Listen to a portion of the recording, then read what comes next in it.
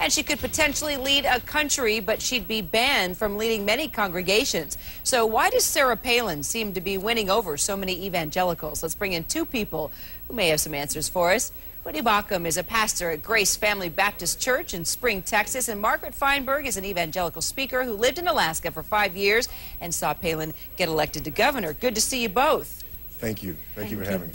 Margaret, let's start with you. I want you both actually to touch on this quickly. Why does her faith matter?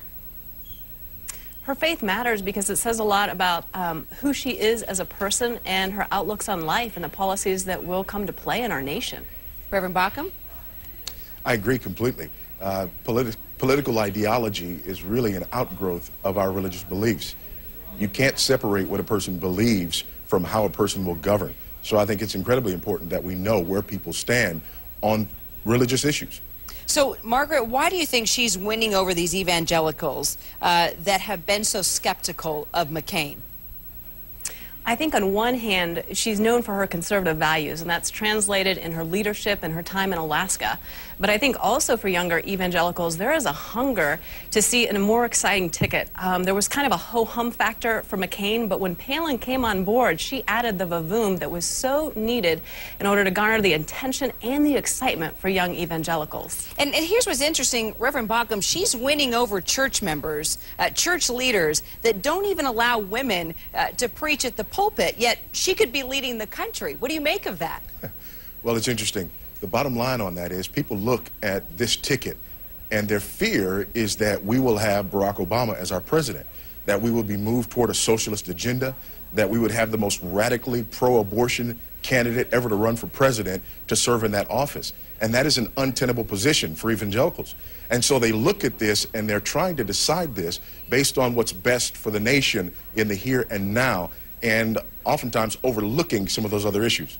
Do you think that that's something that, are you saying that shouldn't be overlooked? I mean, do you think that women in evangelical circles where women are not allowed to preach, let's say Palin and McCain do win, and here you have this woman that could possibly be leading the free world, and yet there's evangelicals voting for her that don't even believe that a woman should preach at the pulpit?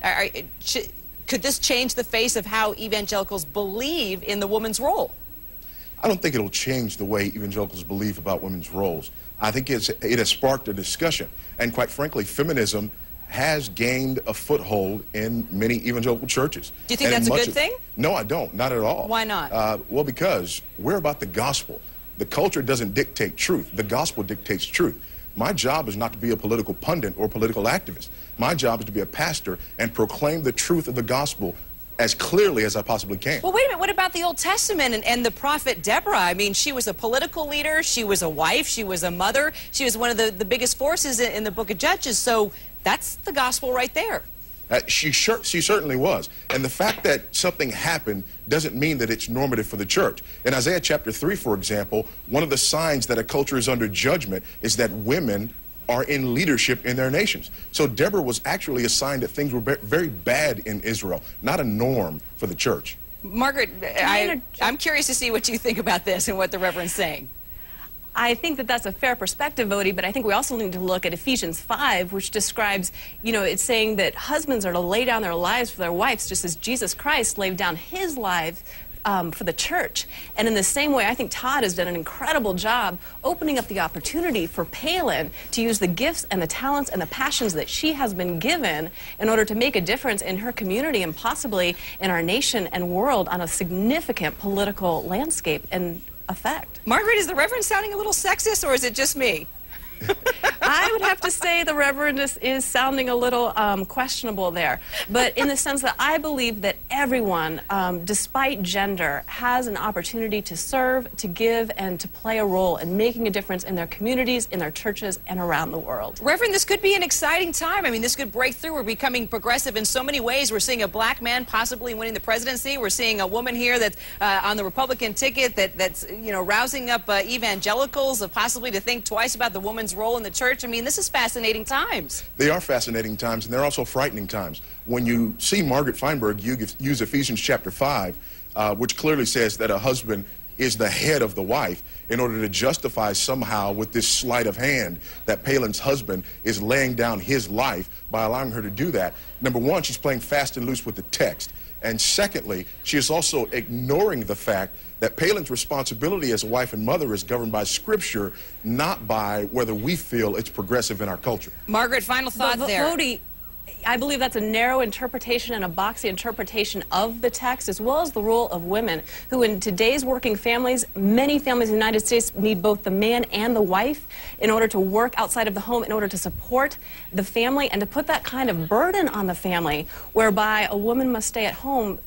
I just don't think that translates into many working class families today. You know, my job is not to translate into working class families. My job is to be honest with the text. And the text says in Titus chapter 2 and verse 5, a woman is to be the keeper of her home. Now, I will not violate the teaching of the text in order to somehow sound more appropriate for the culture. I am a herald of the truth of the gospel, and my job is to teach the gospel according to what the authors have said, not according to what I think the culture wants to hear. But Voddie, being a keeper of the home can be translated in so many different ways. And that means that if a woman happens to be the breadwinner, shouldn't they have the opportunity to step out and take care of their family in that way? Listen. All right, what about the text that says the man and the woman should submit to one another? I think I'm just going to leave it right there, folks. And I'm going to be studying the Bible tonight, and I promise to bring you two back, especially as we see this go forward and seeing how evangelicals vote. Thank you so much, Margaret Feinberg and Reverend Voddie Baucham. Thank you. All right, guys.